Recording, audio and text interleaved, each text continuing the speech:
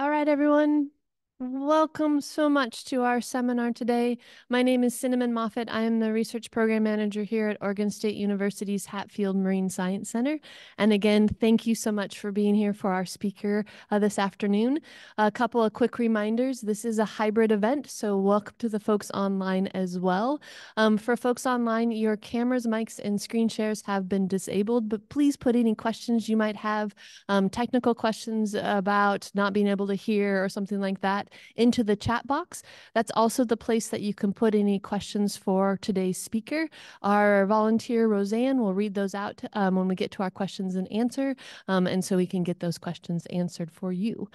For folks in the room, just raise your hand when we get to the question and answer section, and I'll bring you a mic, and then those folks online can hear those questions as well. I also wanted to do a couple of really great announcements that we've got going on. So I don't know if you've seen in some of the emails that we've sent, but we have a special invited guest coming next week. It is our 2004 HMSC Laverne Weber Prize winner, Rod Judah. He is the Associate Vice President and Lead Senior Scientist with the Environmental Defense Fund. And so he will be here for a couple of days. He will be doing a Science on Tap on May 8th about can the ocean fight climate change, and then be doing a special seminar with us on May 9th at 11 in this room about seaweed, blue carbon, are we ready or not? So we're just really excited that this individual is able to join us for a couple of days, and so I'm hoping that you all can join us as well. But for today, I wanted to introduce today's speaker. Many of you know this individual. He's been around for a little while, but David Mellinger is a professor and senior researcher with the Cooperative Institute of Marine Ecosystems and Resource Studies, SIMMERS is what we call that. And it's also an affiliate with MMI here at the Hatfield Marine Science Center. He has a BS in mathematics and a BS in philosophy from MIT, and a PhD in computer science from Stanford University. Dave has worked on acoustic signals and processing since 1987 and acoustic detection, classification, and localization of marine mammals since 1992. He has developed a variety of new methods in this field and has implemented these and many of other existing methods into several software packages. The most popular of these packages, Ishmael, has been used worldwide by thousands of researchers to study vocalization, distribution, and behavior of marine mammals. He has also led or participated in many passive acoustic field research projects to detect, classify, and locate marine mammals in the Atlantic, Pacific, Arctic, Indian, and Southern Oceans. These projects have employed a variety of passive acoustic technologies, including fixed moored hydrophones, cabled hydrophone arrays, quasi-fixed real-time hydrophones, drifting sonar buoys, and most recently gliders, and has covered many species of marine mammals. And so, Dave, the floor is yours. Turn on your mic, and we'll let you go from there. Great. Thank you, Cinnamon. Is this on? Yep. Okay. All right. I'm here to talk about using gliders for marine mammal acoustic monitoring. I've done a lot of this work with Celine Fregosi, who was a graduate student here first, and then she has been working with me as a researcher ever since. She continues to do a lot of stuff with gliders and marine mammal acoustic monitoring. So why do we use acoustics for studying marine mammals? Compared to visual monitoring, acoustic methods can cover large areas. You can hear quite a long distance in the ocean, can cover long time spans. You can put instruments out for a year at a time, or in the case of gliders, for months at a time. It's relatively cheap because the instruments are typically autonomous once they're out there. It's not affected by a lot of the things that affect visual surveys, fog and haze, sun angle, swell, daylight, waves, observer variability. There are things that do affect the acoustic monitoring, noise in the ocean from wind and waves and ships and whatnot. So there are issues for it, but it's a very good way to monitor marine mammals. What do we measure? Often a lot of the surveys I work on, we're measuring distribution, spatiotemporal distribution.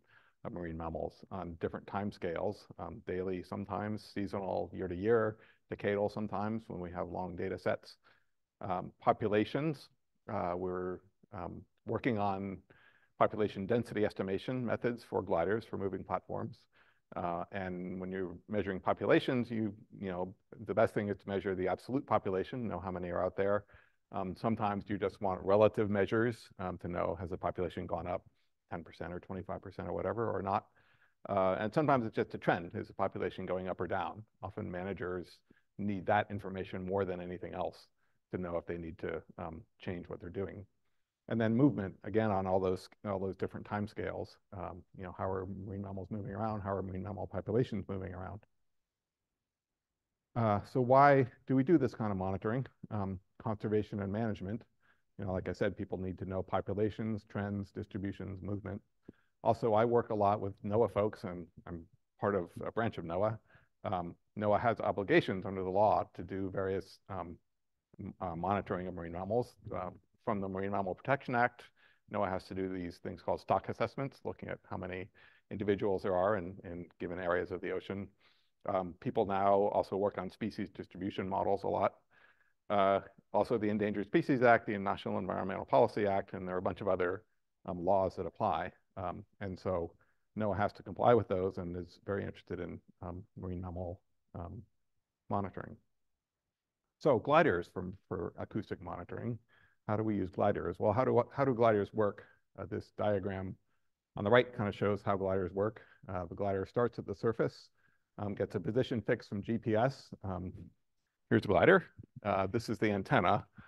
It's not stuck in there right now because it wouldn't fit under here, but normally it's stuck in there. It pokes that antenna up out of the water and gets a GPS fix from it and communicates with shore when it needs to.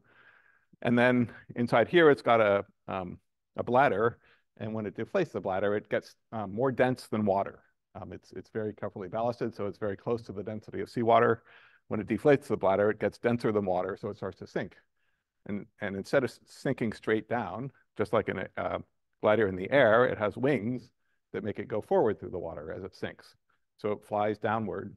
When it gets to a certain preset depth, it inflates that bladder, so it becomes less dense than seawater and comes up, and again flies forward as it comes up. So it makes a series of these dives, you know, descents and ascents, and descent and ascent, and moves forward through the water as it goes. Every time it comes to the surface, it pokes the antenna out of the water and calls home. We have a base station that it can call via the Iridium satellite network, and so it uploads its data about how well it's working and what it's found, and it can download new instructions from the pilot who is flying it. These dives take somewhere around 5 hours each out in deep water, 1,000 meters deep or deeper, which is the depth that it dives to, somewhere between 4 and 6 hours. As it goes, it also collects oceanographic information, salinity and temperature, as it dives to different depths, and the acoustic data that I'm most interested in. The glider is piloted. There's Celine. She is a master pilot, and she is currently piloting. Those things on her computer screens are all about piloting. The pilot controls the glider direction. You give it a series of waypoints to move between, and it can autonomously go to the next waypoint and follow a series of waypoints if you want to go that far. The pilot kind of monitors how it's doing and makes sure everything is trimmed right so that it flies well. The plot at the bottom is a track of glider dives over the course of a mission. That glider started out on the continental shelf, so it couldn't dive all that deep, but then it got out into water more than 1,000 meters deep and did a long series of 1,000-meter dives. And then at the end, came back into shallow water, so you can see the dives getting less deep there. So that's kind of a typical dive track for a glider. That one spans over a month. We often fly our gliders for 2 months at a time, and I'm looking at pushing it to 3 months at a time at this point. Why do we want to use gliders for acoustic monitoring? They can go a long distance, 12 to 1,800 kilometers per flight of the glider. So you can send them out on these pretty long tracks. They go for long durations, 2 to 3 months. The limit on how long they can stay out is battery capacity. They're powered by batteries, and they run off batteries for that length of time. They don't have any way of harvesting energy from the ocean, so it's all in there when you launch them. So that's the limiting factor in how long a glider can go. They manage to stay out that long running on batteries because they're extremely low power. They're on the order of 1 watt averaged over the course of a dive cycle, and that includes how much energy it takes to run their pumps to do the diving and steering as they go, and also the communication with shore turns out to be pretty power hungry. But averaged over the course of a dive, it's about 1 watt. Gliders, we like gliders because compared to vessels, they're very low cost. A glider mission might, deploying it, going out to sea and operating it and refurbishing it at the end can cost on the order of $20,000, $30,000. And that is, a day or two worth of ship time on a large vessel. So you get 2 or 3 months worth of data. It's not as rich a data set as you get from a ship, but the cost comparison is not all that close. Also, one of the reasons I went over to using gliders is that they're very low carbon compared to vessels. NOAA PMEL, the Pacific Marine Environmental Lab, the part of NOAA that I'm part of, did a study sometime 15 years ago or so to look at how much carbon PMEL produces in the course of its operations. So that included everything from heating the building to running the lights and phones, all the people commuting to work, ship time, everything that PMEL did that put carbon into the atmosphere, and found that something like 90% of the carbon that PMEL produced was due to ship use. Kind of all the rest, all the other things that you think of as carbon emitting were kind of in the noise. It was ship time. So partly for this reason, NOAA is pushing the use of autonomous platforms because a glider doesn't produce any carbon while it's going. It takes some to get it launched and everything, but it's very small compared to operating a ship. Another factor is that in using gliders for acoustic monitoring is that gliders are very quiet. Anybody who's ever done acoustics off a ship knows how loud the ship itself is, and also flow noise. Ships typically move at 10 knots or something like that, and that makes a huge amount of noise on any kind of hydrophone you're dragging along behind the ship. Gliders move at about 1/2 knot and make very little noise, very little flow noise over the hydrophone. They occasionally make internal noises, but it's occasional. There's not very much of the time they do that. We can get good acoustic data almost all the time, something like 94% of the time that a glider is out there. And that chart at the bottom shows the times during which we were able to record during a glider mission. You can see those are dive tracks showing the glider going down to 1,000 meters and back up to the surface. The acoustic recording system turns off at the surface because that's a very noisy place, and very briefly at the bottom of the dive, but it's on the rest of the time. So you can see that its uptime is very good. It can collect a lot of data. I mentioned gliders are slow, so they make very little flow noise, but it's not zero flow noise. This was a study that Celine Fregosi. This diagram shows at the top, the white lines are a glider depth chart. On the right axis shows the depth of the glider. So it's diving to 1,000 meters and going back to the surface, that zigzag line. It's diving a little bit faster than it's ascending. You can see the zigzags are not quite symmetric. And that means it's moving faster when it's diving. And that turned out to have a significant influence on the flow noise. And you can see that at the bottom, the part labeled flow noise. You can see the flow noise has wiped out the fin whale calls that you can see when the glider was moving slower on the ascent. So on the descent, it's faster and noisier, and on the ascent, it's slower, and you can suddenly hear the fin whales that you couldn't hear during the descent. So this mainly affects low frequency species, blue and fin whales, but it is a factor to keep in mind that gliders do make some noise. So how do we analyze data, analyze the acoustic data that we get? The simplest way is through something called long-term spectral averaging. We just look at the visual representation of the sound. This is a lot like a spectrogram. Time is on the x-axis and frequency is on the y-axis. and how bright it is represents how much energy there is at each frequency over time. Um, there are a series of lines there, which are glider noise. That's the noise of the glider pumping and whatnot. Every once in a while, in this case, it's the glider is doing a turn to keep itself on track. But there are also a lot of sperm whales present in this. And so you can scan through your data and find the whale sounds manually like this. Another way to do it is with automated detection, which is something I've worked a lot on over my career. You can take a sound signal and process it and analyze it in various ways and end up with something called a detection function, which represents a probability over time that you've got a call of the type that you're looking for.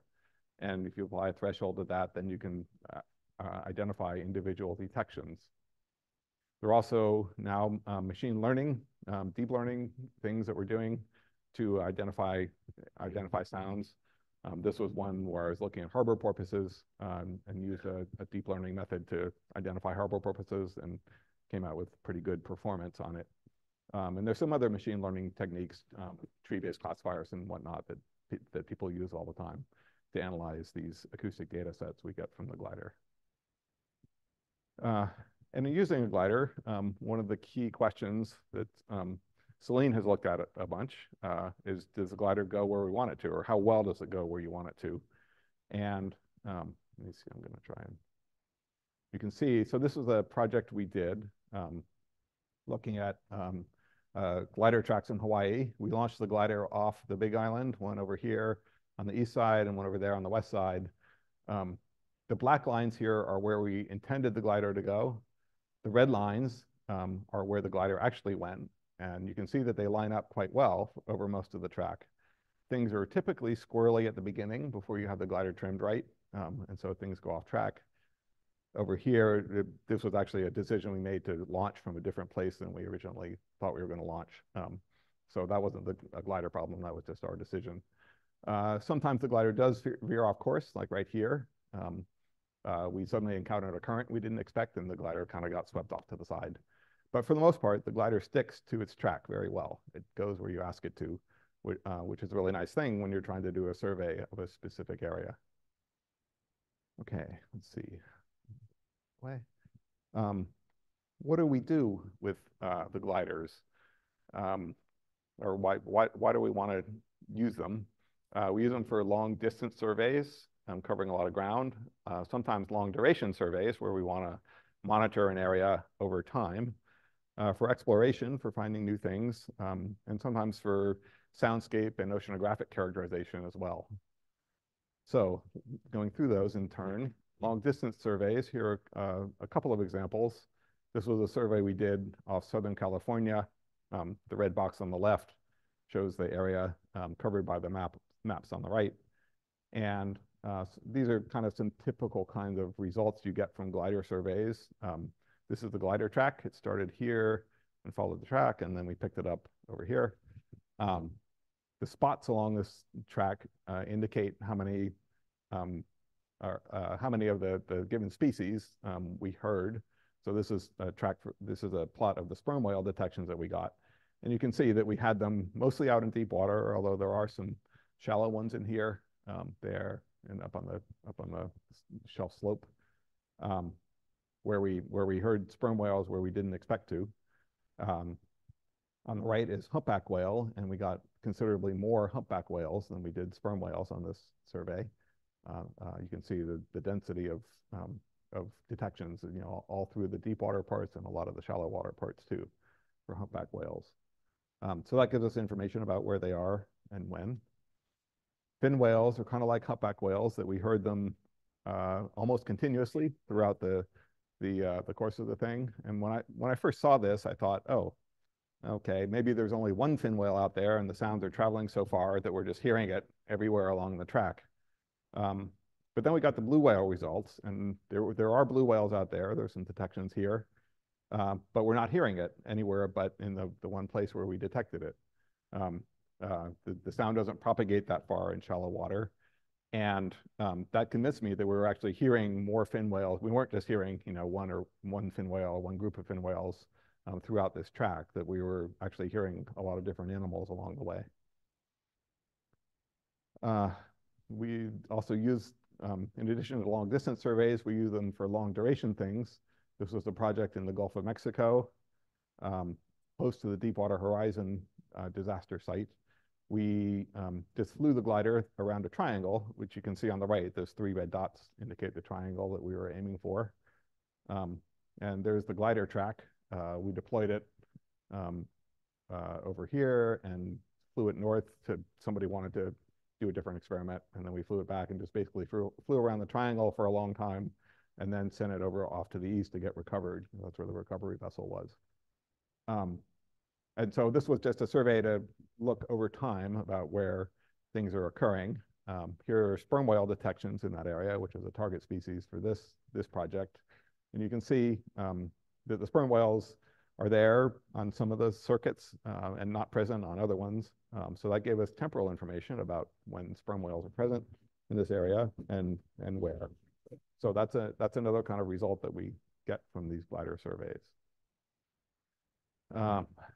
This is another one. We're working off the west coast of the Big Island of Hawaii, surveying various different species here. Beaked whales, which are Cuvier's beaked whales and Blainville's beaked whales in this case. A large host of delphinids were there, and then sperm whales. And the glider kind of flew back and forth along this track, and we gathered information about when they're there. The right panel shows an analysis looking at diel variation for those species. The beaked whales, the Ziphiidae at the top, don't have any noticeable diel pattern. The delphinids have quite a noticeable pattern where they're active at night and quiet during the day. The sperm whale, the green ones there, the green plot, seem to show some diel variation, but it turned out to not be statistically significant. And then there are also some man-made sounds. The yellow plot at the bottom is for an echo sounder, showing man-made sounds are common during the day and mostly absent at night.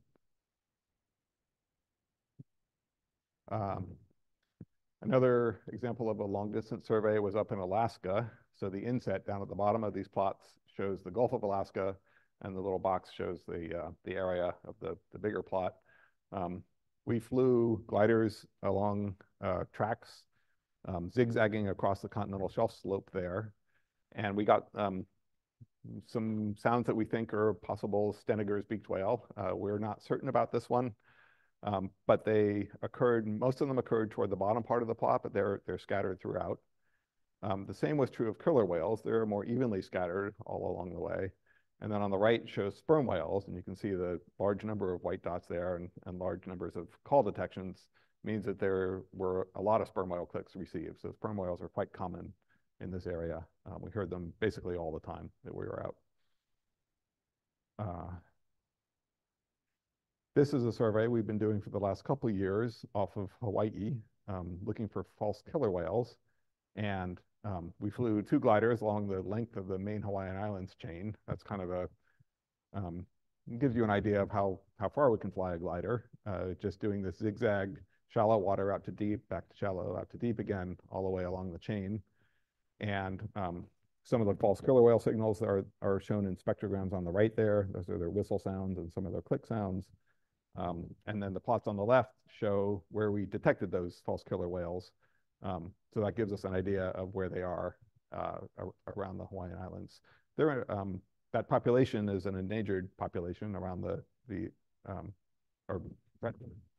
threatened or endangered around the Hawaiian Islands. So they're of high concern for everybody, for NOAA folks out there. So this was useful information for everybody to learn about where they are. We also do some exploration. This was a survey we did over in the Mariana Islands. The top plot shows where the inside of the bottom is. And the Mariana Islands Navy Range Complex is outlined in red there. And the area in the little black box I'll be showing more about in just a minute. But we got this call type that nobody had ever heard before. It sounds like this.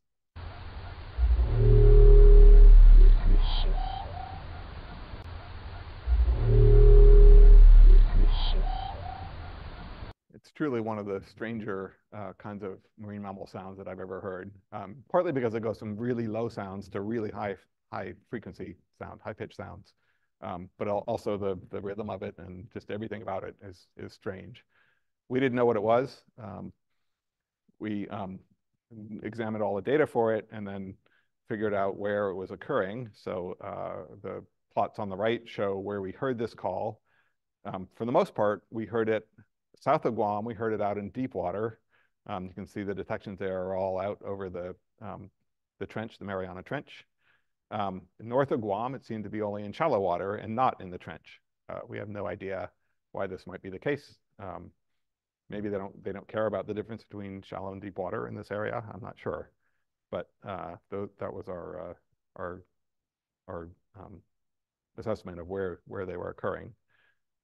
Sharon Newkirk wrote this up, and we speculated that maybe it was a kind of Mickey whale or something because it bore some resemblance to other Mickey whales in the Pacific, but we really didn't know. We called it the Western Pacific biotwang to avoid assigning it to species. And a few years later, Marie Hill and colleagues published something saying they had recorded this sound in the presence of Brutus whales on 20 different occasions. So they were pretty sure it was Brutus whales. And then they said, well, we're not sure if it were Brutus whales or Omuros whales because we can't tell the difference at sea yet. So it's probably one of those two species. And the kind of the taxonomy of the Brutus whale group, I think, is still uncertain enough that we won't know what to call them until that gets sorted out a little bit better too.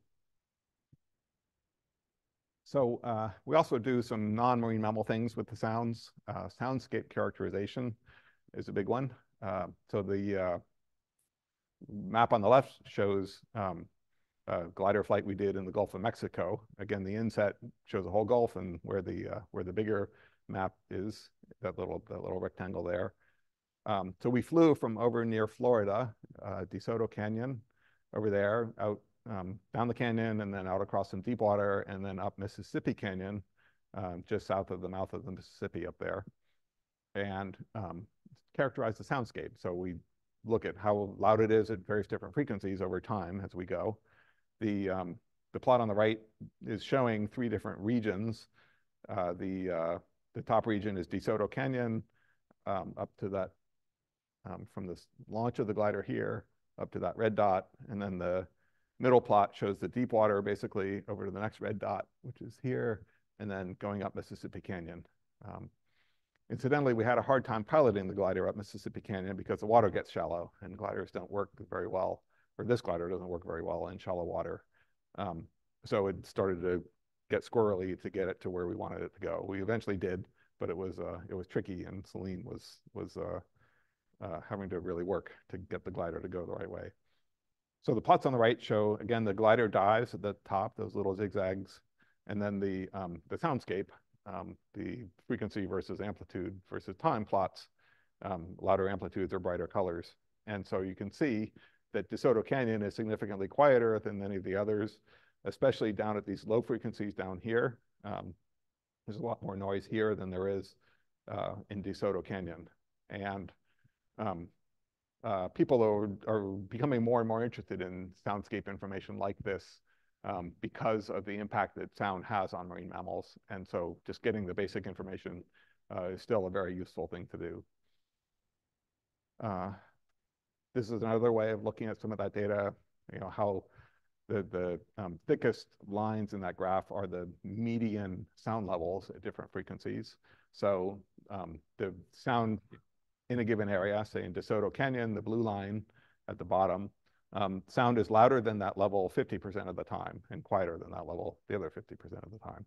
And similarly for the deep part of the traversal and the drive up Mississippi Canyon. Mississippi Canyon, for the most part, is the loudest by far. It's the most heavily industrialized also. There's a lot of oil and gas work that goes on there. And so we kind of expected that to be loud, but we didn't expect the deep water to be quite as loud as it was. We also one of the nice things about gliders is that they measure oceanographic variables as they go also. They collect temperature and salinity information, and that allows you to calculate the sound speed, and that in turn allows you to do acoustic propagation modeling to figure out how far sounds can go. Um, and so here are some of the things that some of the plots showing just the kind of data that you get from gliders, temperature data, sound speed data that you calculate. You also get current speed. The glider does dead reckoning every time it dives. And so it has an idea of, what direction it was going and how fast, and it figures out, okay, here's where I should have come up. And then when it gets a new GPS fix, it figures out where it actually did come up. And you can, take the difference between those and figure out what the current was that swept you away from where you expected to come up. So you can get current speed and direction from glider dives as you go. And that can be really useful also. So now I'm going to switch topics a little bit to a project I've been working on, which is something I wanted to do for years and finally got the opportunity to start working on a year and a half ago, 2 years ago, which is doing real-time detection. So having a glider out there that can detect different species as it goes on board and let you know in real time. Typically, when we fly a glider, we just record sounds to an internal storage unit. And then when we get the glider out of the water, we get the chip out of there and get the sounds off it and then analyze them and figure out what happened. But with real-time systems, the glider is doing that analysis as it flies and letting you know what it's found out there. And then it reports to shore saying what, that it's found the target species, whatever you want to be, whatever species you're looking for. We want to do this for a variety of reasons. One is to use the glider to find a certain species. I was in talks with Lisa Balance a little while back about finding a beaked whale off the coast here. I didn't yet have this real-time system, so I wasn't able to help her out, but it's something I would like to do. To find a rare species or an unknown species that you want to identify the sound of. You can use this real-time system. Basically, you send the glider out there on a survey, and when it finds something, you can launch people from shore to go identify the species, or maybe do other kinds of work, biopsy or photo ID, or look at group associations and behavior, and all kinds of things that you can do when you're on a group of marine mammals. But having a glider out there as your scout, essentially, to find something that's, some uncommon species could be really helpful. Another potential use is to warn ships and fishing vessels and whatnot of a species presence. This is something you might use, for endangered species like right whales, where you don't want the ships to hit them. There are a variety of uses for the real-time idea. It's a challenging thing to do on a glider. There are three things that make it especially difficult. One is that gliders have to operate on very little power because they're battery operated. You want your system to use a watt or less of power, which is an incredibly tiny amount of electricity. So you have to do special processing things so that your processing is computationally efficient and doesn't use up very much power. Gliders also have very little physical, sea gliders have very little physical space inside. I think that's changing with new versions of sea gliders that are coming out, but the one that we had about 10 cubic inches of space. It's just like this little volume of space to work in. And then the last thing is that the communication with shore is very constricted also, because the glider communicates via satellite. You just can't send a whole lot of data back. The more data you send, the more power you use up also. So it both takes time to communicate the data and a lot of power to send it up to a satellite. So those are all things that we had to deal with in designing a real-time system. So the approach I took was the lab I work with, the PMAL acoustics group, headed by Bob Ziek, has been working for years with a company that builds this thing called the Wideband Intelligent Signal Processor, the WHISPER system, which is an acoustic system for capturing sound. And WHISPERs can have processors attached to them that can run a separate processing regime and analyze sound for you that the WHISPER has recorded. So the idea was to make detection algorithms that could pick out a target species and have them run on this Raspberry Pi system that's stuck onto the WHISPER. And both of those things, the WHISPER and the Raspberry Pi, are very small and low power. The whole thing is about that big. It just fits in a glider. There's the picture of it. The glider battery is in the back. the Raspberry Pis, the board on top, and then there are some other boards below it that have the Whisper. And so the whole thing fits in there and is very low power. The way it works is that Whisper stores data on two separate SD cards. Incoming sound gets recorded to one of those cards, and it makes the other card available to the Raspberry Pi to process the data. So Whisper is recording to one, Raspberry Pi is talking to the other one. After a while, they swap, and the Whisper starts recording to the other one, and the Raspberry Pi starts analyzing the new recordings to find the target species. So I call it near real time because it's not actually processing the data as it comes in. And it's also near real time in the sense that the glider can't report what it found until it gets to the surface anyway. So it's kind of doing this every 5 hours. It's not doing it continuously as the thing runs. So it's near real time. The software is based on this thing called the Energy Ratio Maximization Algorithm, or ERMA, something Holger Klink and I have been working on since 2011 or so. It's something designed for very low power autonomous systems at sea. And it operates in the time domain, which means it avoids computationally expensive FFTs. The way it works is that it filters a sound signal to find the energy in two separate frequency bands and then takes the ratio of those energies. This is something that works well for click sounds, especially ones with distinctive spectral features, like those of sperm whales, a lot of the beaked whales, many of the delphinids. Here's an example.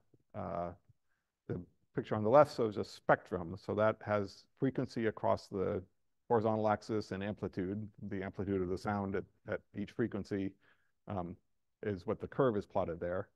So a beaked whale has this distinctive rise in its spectrum just above 20 kilohertz. So you can see the curve goes way up right there.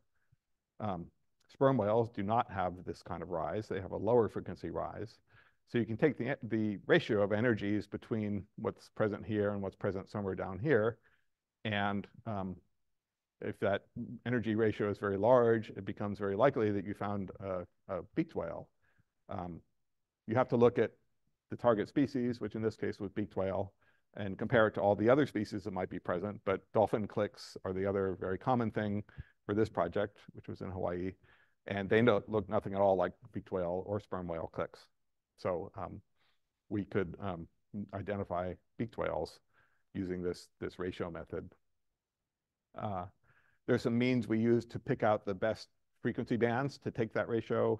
You look at the target species and all the other species that might be present, and you eventually end up with a point, a pair of frequencies that are ideal or the best for finding the species you care about the most. And in practice, it looks like this. You get a sound signal. It's plotted as a spectrogram on the top, but that's just for us to look at. It doesn't actually calculate a spectrogram as it goes because that uses an FFT, which is slow. It just takes the energy in one frequency band, which is plotted on the second line, and in another frequency band below it. And then when you take the ratio of those two, you get a detection function. And whenever there are peaks in the detection function, you register a detection. So when it gets all those detections, it puts them together into something called a detection report, which it sends to shore. And the idea of the detection report is not to have perfect detection, but is to report enough information back to a person on shore that they can make the decision about whether this is the species that you're looking for.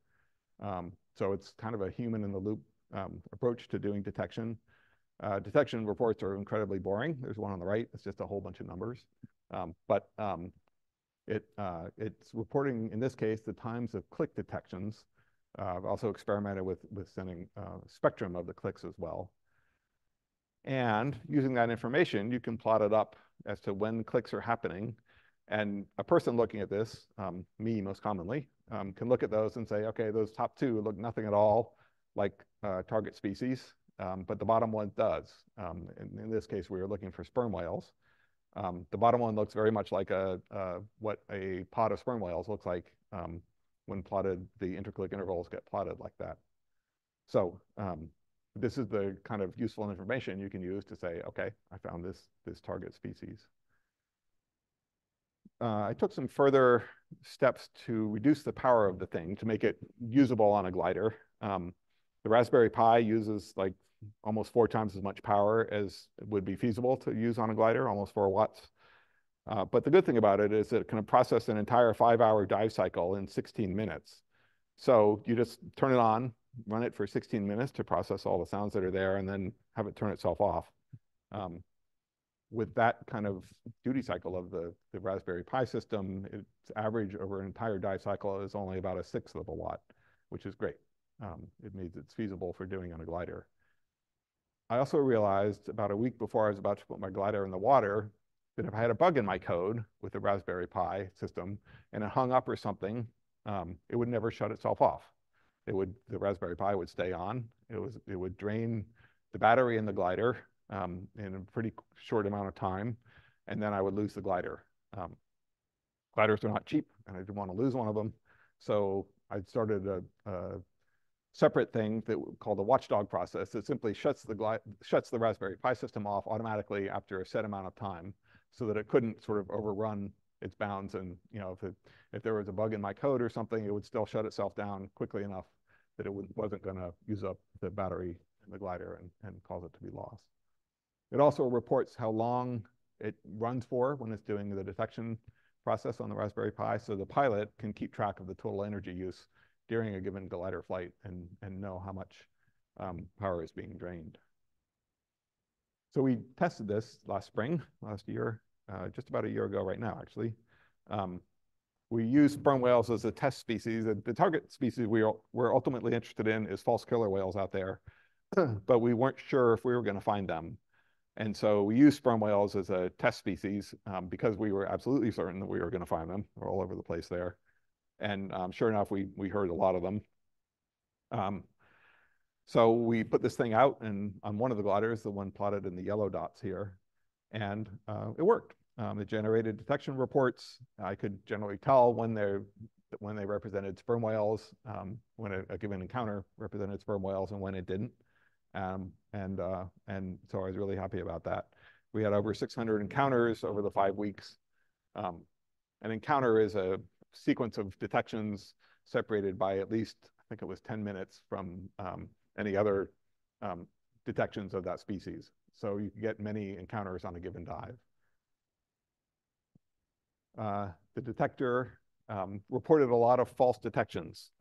It turned out about 20, when we got the data back at the end of the whole thing and compared what the glider had reported with what ground truth was, what we knew about sperm whale sounds, we found that about 27% of the glider's detections were correct. I expected this because I had set up the whole system to be safe and to sort of over-report sperm whale detections. I wanted it to be very liberal in what it thought might be a sperm whale so that I wouldn't miss any. And then after checking by a person, we got to a correct detection level of 77%.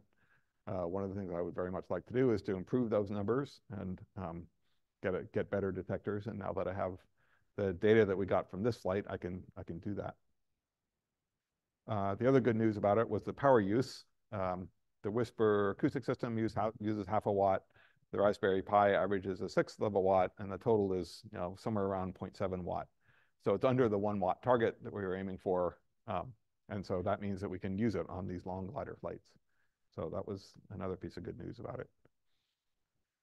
So next steps is to refine the detector so it makes fewer false detections and does better reporting so that I can filter through the data and do a better job of figuring out what's really the target species, apply it to other species, especially false killer whales, the one that are most concerned to the people I work with. Another thing I didn't mention on here is that we're trying to transition glider use to NOAA. The people in the Pacific Islands Fisheries Science Center and the Southwest Fisheries Science Center, they're very interested in all this marine mammal glider stuff. And so a project is just launching now, starting next month, to work with them to do glider surveys off the West Coast this year, and again in Hawaii next year, to help continue training people in NOAA about how to use gliders, deploy them, analyze the data, everything else you need to know about to use gliders for marine mammal monitoring. Celine has developed a software toolkit for piloting gliders to make it easy for people to do. And so that's a key component of it also. And with that, I'm done. Thanks to all the people who've helped over the years, many of them, and the funding agencies. ONR bought my gliders and funded a lot of the early work for doing marine mammal surveys, and NOAA is now doing it a lot. So thanks to them too. And thank you for listening.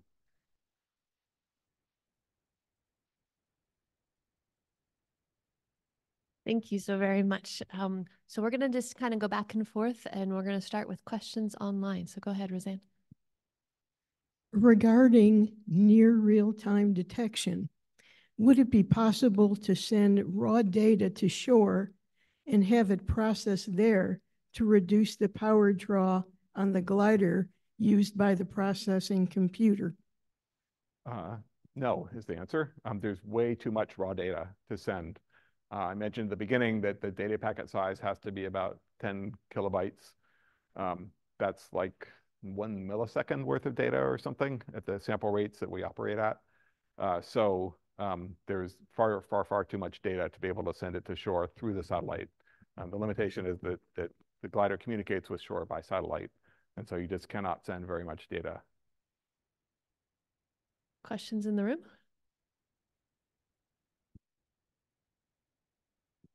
Hi, Dave. Great progress on this. My question is, what's it going to take to be able to collect eDNA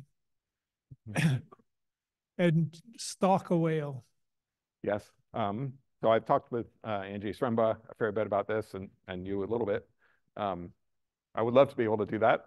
What it's going to take is some kind of system that we can build into a glider for collecting eDNA, some way of like pumping water samples through and collecting them on a filter and buffering it so that we can recover the samples later on. And also a system for locating whales. One of the things I'd like to do is to be able to put out 3 or 4 gliders at a time, have them able to detect whatever species we're looking for. And then because there are multiple gliders out there listening, if they're time synchronized, be able to locate where the glider was and then send the eDNA collector to that spot to go collect eDNA. So we need those things. Far and away, the most complicated part of it is building an eDNA sampler that can go to 1,000 meters and the way a glider does and survive the trip, and then collect the eDNA where and when we want it to. So it's a challenging problem, but it'd be really cool to be able to do it. All right. Questions online. Go ahead, Roseanne. How often can you estimate population numbers from distinctive individual calls? Distinctive individuals, some species you can tell individuals apart. A lot of species you can't. Mostly the baleen whales you cannot tell apart. There are, in a bunch of species of dolphins, there are things called signature whistles, which are more or less unique to an individual. So you can tell individuals apart. So how well it works varies a lot from species to species, I guess I will say. That said, if you're listening to baleen whales, blue whales in a given population typically all sound pretty similar to each other, or very similar to each other. And so, if you hear one now and you heard one tomorrow, you couldn't say, oh, it's the same individual. But at a given time, you might hear 2 or 3 blue whales talking at a time, and you can tell that there are 2 or 3 different ones because one will be nearer and one will be farther, and so one will be louder and one will be softer. They also call typically in very regular sequences, and so you can look at all the calls out there and start to put them into sequences and say, okay, this call, this call, this call, this call came from that whale, which means that that call must have come from another whale, and you can start to count how many you can hear at a time. So you can sort of identify individuals over very short time scales that way, and count how many you're hearing at a time. So people are working on that, and like I said, we're working on density estimation methods for mobile platforms like gliders. And a key part of some of those methods is being able to count how many we're hearing at a time. So we're actively working on that. Questions in the room? Okay, hang on just a second. Yeah, meet me in the middle. That's great. Thank you. Hi, thank you for a really great talk. I was wondering, because you have these battery concerns, I imagine that when you can record at a lower sampling rate, you try to, but you also talked about detecting false killer whales and sperm whales. And so I guess it's a two-part question. The first being, what sample rate do you often deploy with? And then also, just for curiosity's sake, I'm guessing you often are detecting sperm whales through echolocation clicks, but I was curious if you've ever heard codas. Yeah. There's baleen whales usually have very low frequencies, and Mark Baumgartner has been working with baleen whale sounds and real-time detection on his gliders for a long time. The low frequency means that the processing load is much lower. And one of the reasons I was working on this IRMA method is to be able to do high frequency animals like the ones you mentioned, and beaked whales and dolphins and sperm whales and everything else. We are currently typically operating at a sample rate of 180 kilohertz, so we can hear sounds up to 90 kilohertz. I wanted to have that upper limit because it enables me to tell different species apart, different species of beaked whale especially. It doesn't go high enough to hear things like harbor porpoises and some of the other porpoises, the narrowband high frequency species they're called. But often those species are shallow water. Harbor porpoise, for instance, isn't going to be in a place where you can fly gliders because they're very shallow water species, and gliders need deep water. So right now I'm at hearing sounds up to 90 kilohertz, and that's I'm happy with that for now.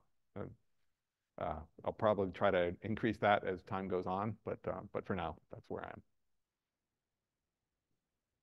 And then codas ever, by any chance, for sperm whales? Pardon? Have you recorded codas from sperm whales? I haven't tried to detect codas. So far, I'm just detecting regular clicks because while they're louder than codas, they're much more common than codas. And so that was the low-hanging fruit to do the first experiments with. And that's true of all the odontocetes species that we're looking at, that we're looking at detecting their echolocation sounds more than the communication sounds. All right, Roseanne, go ahead.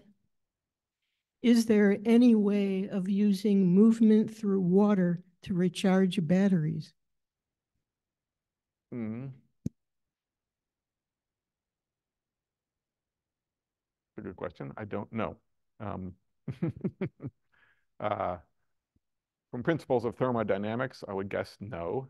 That if you could have your glider sink and collect some energy and then have it rise and collect more energy, and more than it takes to pump that bladder out at the bottom, you'd be gaining energy over the whole cycle, and that violates the second law of thermodynamics. So I think the answer to that is no. I don't know if there might be other ways you could do it by harvesting wave motion at the surface or something like that. I don't know. Questions in the room? Roseanne, any other questions online? Yes. Have you tested gliders in a cluster for estimating position yet?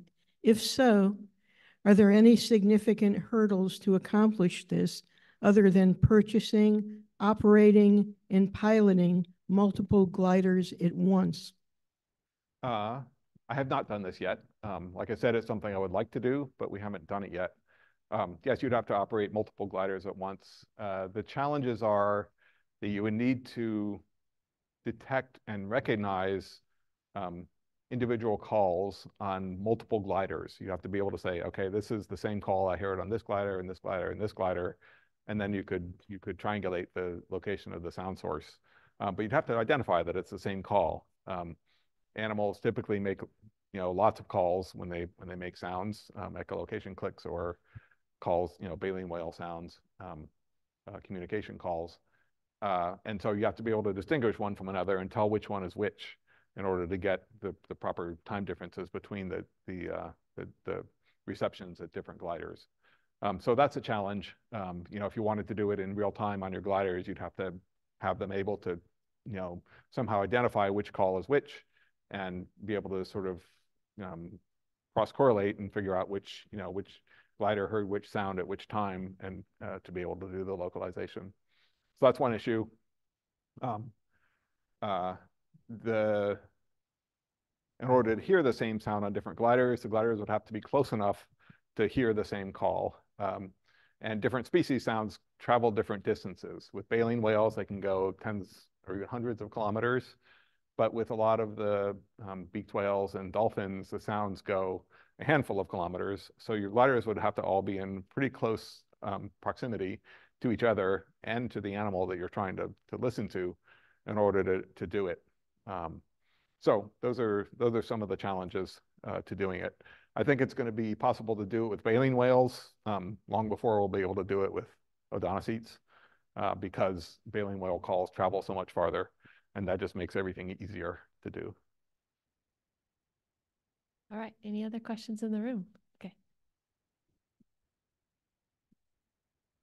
You talked about false killer whales, and I was just wondering if you've been able to look at any other blackfish species, if you can tell any distinct calls. We've heard pilot whales, short-fin pilot whales out on Hawaii. I haven't studied them very much. We just know that we got them, and there's some plots that show where we heard them that I didn't show. But that's the main other one that I've looked at.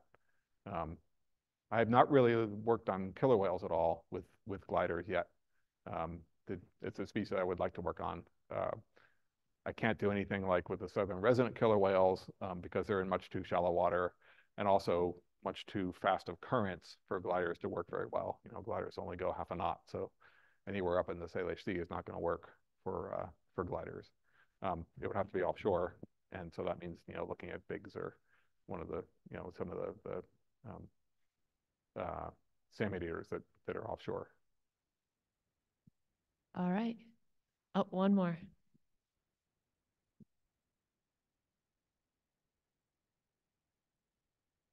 Thanks, Dave. That's fascinating. This is a quick one. I'm wondering how much water temperature affects your battery life. And the reason I'm asking this is because I'm wondering what the potential of using this in, let's say, the Southern Ocean, maybe around the polar front would be.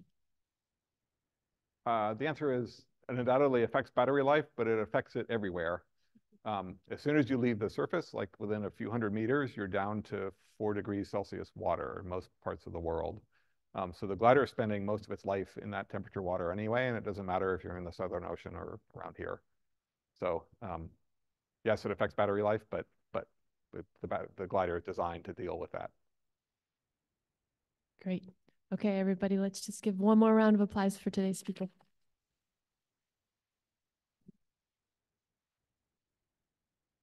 All right, Thank you so much for being here, and I hope I see all of you next week at our special speaker. So come see us. Thanks, everyone.